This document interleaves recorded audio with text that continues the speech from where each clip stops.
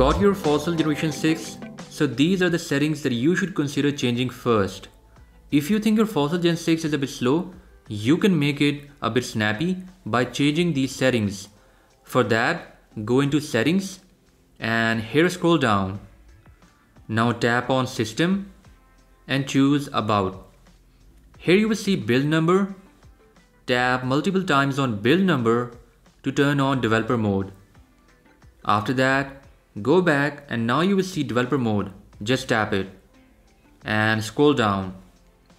Here you will see Window Animation Scale and Transition Animation Scale.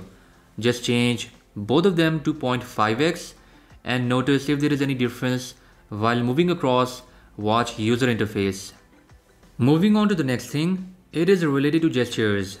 So by default, Raise to Wake feature is turned off. You can turn it on by going into Settings and then tap on Gestures. Here you will see this first option. Just enable it. Also you can scroll down and tap on For Navigation and enable Wrist Gestures. With this option being turned on, you can open menu of smartwatch just by your wrist movement. Next we will talk about some settings related to display. So by default, the smartwatch has 3 options for screen timeout, like 5, 10 and 15 seconds. For a lot of people this time is not enough to read all the information on the display. For example, on an informative watch face. So you need to install an app from the Google Play Store which is Stay Lit for Wear OS. This is a paid application but I think so it is worth the price. Here you can change screen timeout from 5 seconds to unlimited. Well, I will not suggest that as it will drain battery life on your smartwatch. Moving on to the next setting, which is related to heart rate monitoring. So open cardiogram application, present here and scroll down. Now tap on Settings and here you can change after how much time the smartwatch measures your heart rate. So I have set it to 3 minutes, which is a nice balance between heart rate monitoring and battery life, but you can choose according to your desire. Next we have a new sensor on Fossil Generation 6, which is SpO2 monitor, and there was no setting present with the smartwatch where I could change the frequency of blood oxygen measurement reading. But anyways, I have found a simple way to take faster reading.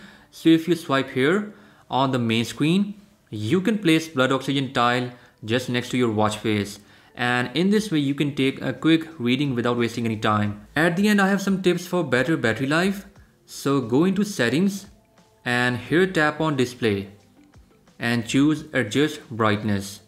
You can keep the brightness in middle for better battery life and make sure that Always on Display mode is turned off.